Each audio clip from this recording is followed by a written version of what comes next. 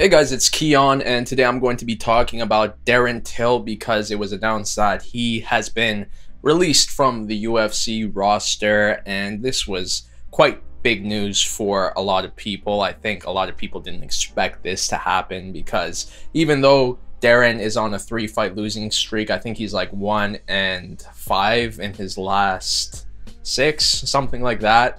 Just hasn't been winning in a while. Even though that's been the case, he is still a fan favorite, personality that a lot of people like. So a lot of people thought the UFC was going to give him another chance and let him stay and not release him. He just had that star power in order to stay with the promotion despite losing as much as he's been losing. But it looks like he's gone. It looks like he's not there anymore. But he did confirm in a tweet that it was a decision that was mutual. Both parties, the UFC and Darren, agreed that Darren is going to leave. He doesn't want to be with the UFC anymore, and it's because he wants to deal with some things outside of the sport, outside of the promotion. And a lot of people have been speculating, is it because he wants to get some stem cells, some type of juice in order to recover his knee, his injuries that have been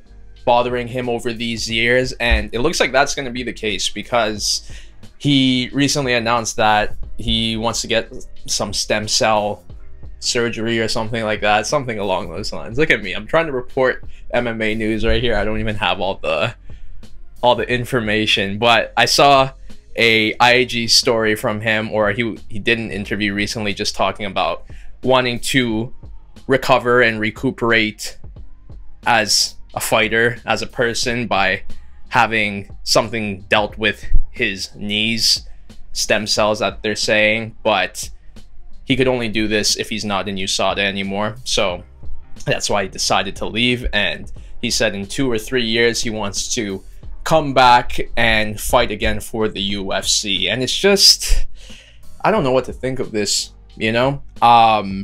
It just seems like a mess. I think that's the biggest thing. I do hope Darren gets better in regards to his health, but people have been complaining about this before, specifically with Conor McGregor, that he left the USADA testing pool, got massive, and then comes back into the USADA testing pool. And people were thinking, oh, it's because he was doing some things that were banned by USADA, and because he had the privilege to leave the sport, leave USADA, do what he wanted to do, film his movie, do the drugs that he wanted to do the illegal medications that are banned by USADA, and then be able to come back, re-enter the pool, and be clean. I understand why people were unhappy about that, specifically Anthony Smith. He was complaining how, why is it not okay that a fighter like myself cannot leave the sport to recover my body, do things that aren't USADA approved, and then come back? He doesn't have the privilege to do that. And when I say privilege, I'm talking about like financial privilege more so, star power privilege, which is what Conor has for sure. He has the ability to leave whenever he wants. He can make money outside of the sport, take care of his body, come back, and USADA is not going to bat an eye because technically he didn't break any rules, but it's kind of like a loophole. And it seems like Darren is taking this loophole right now, a little bit more different, because he's not going to be staying with the UFC. He's going to be gone fully, but he's saying he wants to come back to the UFC in a couple of years. So it's kind of similar to what Conor McGregor has done. And what do I think about this? I don't really care. I don't really care about it, to be honest, because more specifically with Darren, I don't care because I don't think it's going to make a difference. Sure, he can recover, recuperate his body, be healthy again, but by this point, when he comes back to the UFC, and if he's estimating 2 to 3 years, he's going to be 32, 33 by this point. And I just don't think it's going to be good for him to come back at that age, first of all. And secondly, just not an improved fighter. I think that's the biggest thing we need to see from Darren if he's going to come back, because if he doesn't improve on his actual skills, I don't see any difference in his second run compared to his first, because obviously his biggest issue is his wrestling. He's been out wrestled for most of his defeats, and it's just like, is that going to be fixed? Is the wrestling issue still going to be an issue when he comes back? And if it is, I just don't see Darren finding any success in his second run with the UFC. So I think Darren Till's done in MMA, at least. I think he had his moment. There was a lot of hype behind him at one point. Sadly, he didn't live up to it. And now he's just hoping that, oh, it's an injury thing. I'm going to fix my injuries, come back and be a better fighter. But it's more than that. It's about the skills of the other fighters, how good the other fighters are.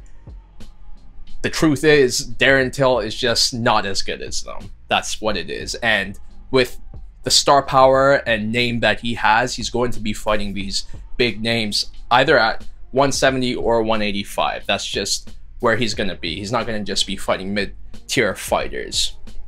And that's just the thing. I don't think he can compete with these guys. And if he's going to be taking away 2 to 3 years away from MMA and come back, he's going to be older. There's going to be younger guys around, and it's just not going to be an easy situation for him. I feel like he thinks, come back and we're going to reclaim that hype that I once had initially, but I don't think that's going to be the case. He'll still be a big name. He'll still be very popular, but in regards to actually doing well as a fighter, especially in the UFC, I don't think what he's doing right now is going to make it any difference, which is why I think he should just step away from MMA entirely.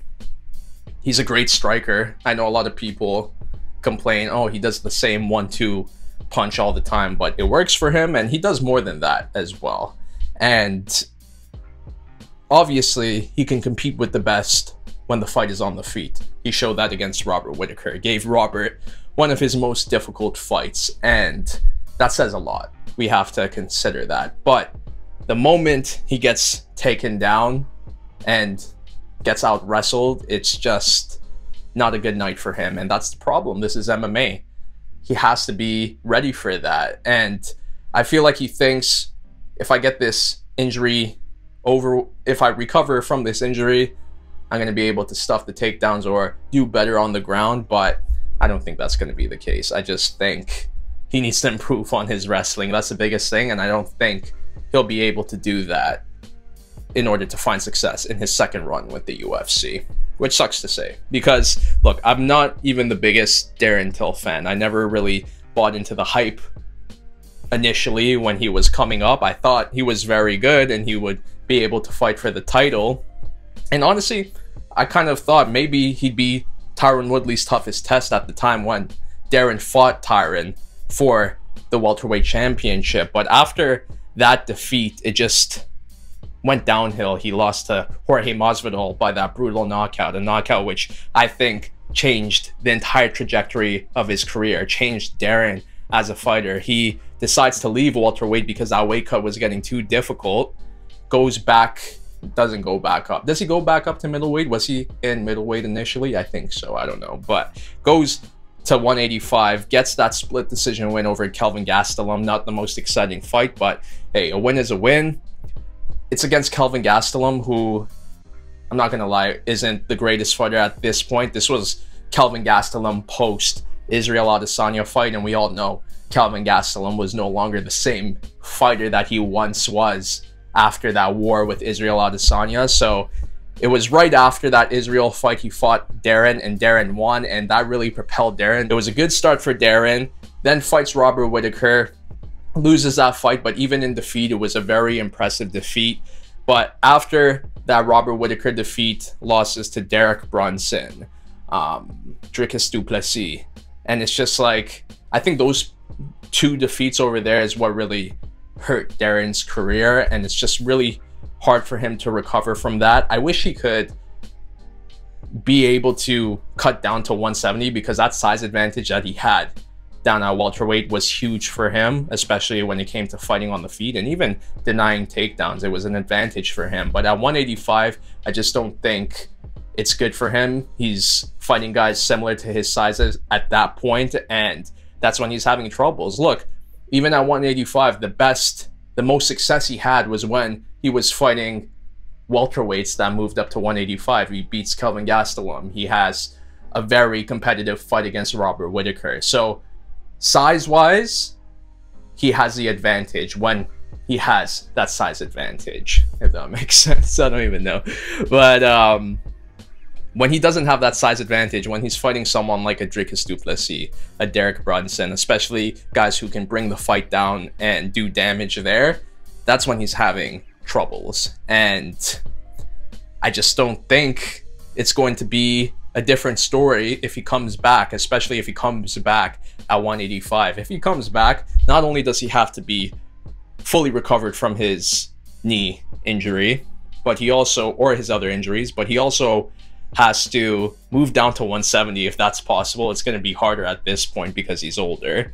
And then he definitely has to improve on his wrestling. That's like the biggest thing for him. If he doesn't improve on that, I just see it going the same way as it has been going as of recent for Darren. So with all that being said, it's quite a difficult task for him to do all of that and find success in the UFC if he comes back, which is why I say he doesn't come back. He just leaves the UFC entirely, and maybe MMA entirely, because people were also saying, what if he went to Bellator? What if he went to PFL? If you went to Bellator, man, there's some really good middleweights at Bellator. Gegard Mousasi, who's the champion's name? I can't believe I'm forgetting the champion's name. The champion is good too, especially in wrestling. Eben? I don't know, man. I don't know, but if he goes up to these, if he goes to Bellator middleweight, he's gonna have troubles. And even PFL middleweight, I think he'll have troubles as well, because the moment he gets taken down, he's just not doing well. That's just what it is. So I say he steps away from MMA entirely to avoid the ground game, because clearly that's not his strong suit. And once he gets taken down, he loses the fight. So I think he'll find a lot of success as a kickboxer. Let's make that happen. I would love to see it, but even if it's not kickboxing, why not boxing? Darren Till has also been teasing about boxing, pursuing money fights in boxing. He had a tweet recently where he had like a bunch of boxing fist emojis, and also, what else did he have? And money bags.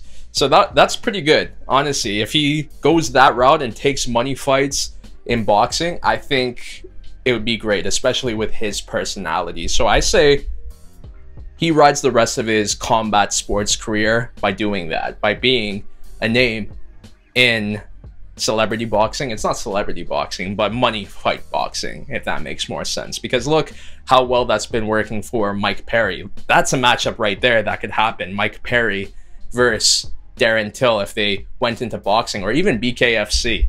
I don't really like when MMA fighters go to BKFC. I think it's too brutal, but I think boxing would be pretty good.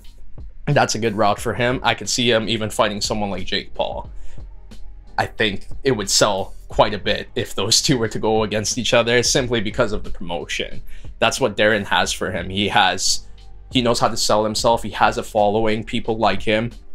Go into boxing. You don't have to deal with wrestling. I think this is the way for him to go. But yeah, in general, wasn't the biggest fan of Darren Till.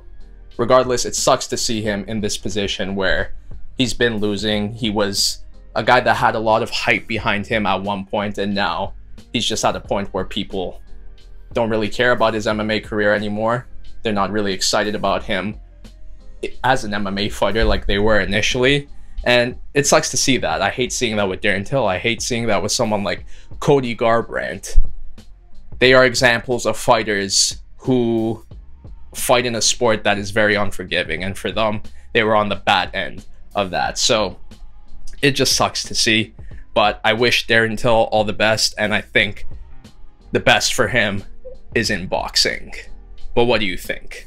What should Darren Till do next? Should he come back to MMA, or should he go into something else like boxing, BKFC, kickboxing? But that's a lot for now, so I'll see you in my next one. Bye-bye.